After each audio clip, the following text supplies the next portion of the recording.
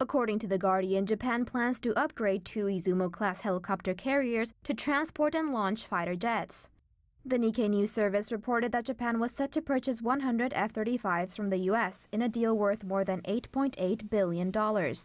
According to CNN, the package includes F-35A and B models. F-35As are similar to conventional fighter jets that use a runway for takeoff and landing. F-35Bs have short takeoff and vertical landing capability, meaning they can be used at smaller airports or operate from flattop warships. Japan's Izumo-class carrier is 814 meters long and can carry up to 14 helicopters. According to former U.S. Navy captain and current Hawaii Pacific University professor Carl Schuster telling CNN, a refitted Japanese carrier would only be able to carry 6 to 8 F-35Bs.